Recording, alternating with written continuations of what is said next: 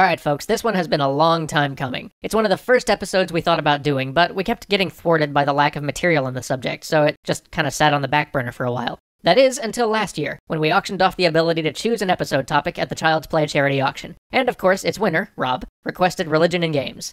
So, without question, this has been one of the hardest episodes to write in terms of research. We've spent this entire year looking for a modern game that really could serve as an exemplar for religion in games, and we just couldn't find one. But we didn't come up empty-handed by any means. In fact, doing this caused us to realize that perhaps we were framing the question wrong. It opened our eyes and led us to looking at the topic in a whole new way, so let's finally do this thing.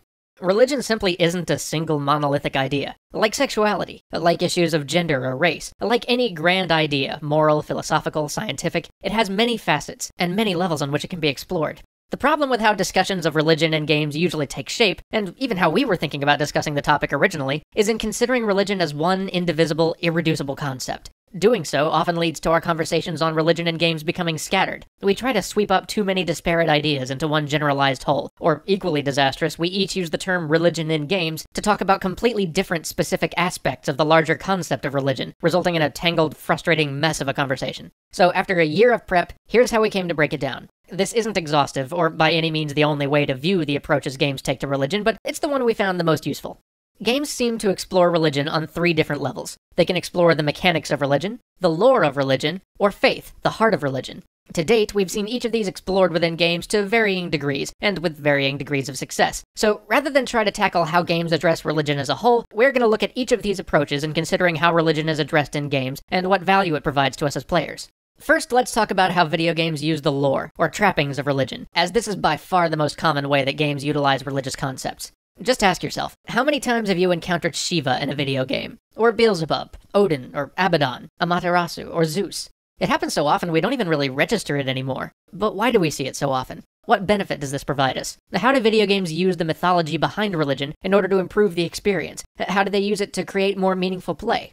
Unfortunately, outside of the tangential learning opportunities that such inclusion clearly provides, most of the examples we can cite seem to only use the lore of religion because it's cool. They rarely use more than the surface elements of the religious mythos, opting instead to mostly stick to borrowing names and character designs. So why is that done? What does using religious figures provide the designer or the player if we're only going to take their most surface aspects? It's because these figures have stood the test of time. There's something resonant, something compelling about them. There's something about each of these figures that has attracted millions of people over generations, and speaks to us on a very innate human level, whether or not we actually believe in them. So it's just easier to grab these characters than to try to create your own and hope they have the same appeal. There's also something in us, most of us anyway, that is intrigued by these ancient traditions, that perks up when a call out to them is made. Calling a monster Cerberus, rather than three-headed dog beastie, is to many of us simply more engaging. These figures have a certain cachet, a certain intellectual property value, in the same way that Master Chief or Solid Snake does, so we use them.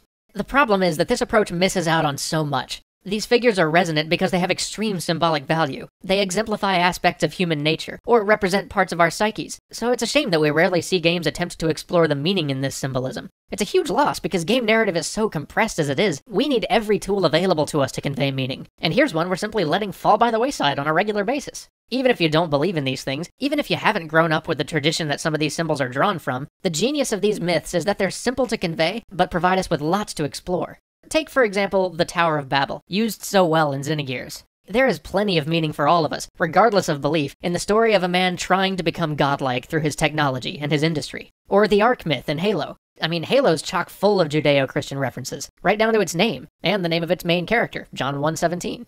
These myths, this religious lore, can provide us with so much more than cool critters and neat names, if we're simply conscientious about it.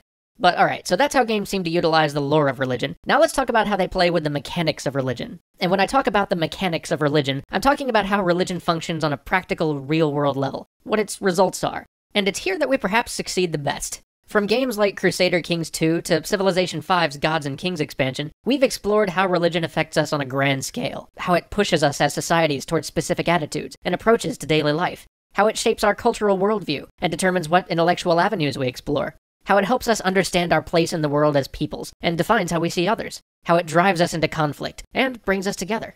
The large social ramifications of religion, and the mechanics of how religion spreads, are something that I'd say we've done some justice to. We've looked at its good and its ills. We've even gotten to ask some tough questions in games about the effects of organized religion, and the role of religion in the state. We haven't shied away here from an honest exploration, and in doing so, it's added a great deal to a great number of games. But we also do a decent job at exploring the practical effects of religion on the more immediate level.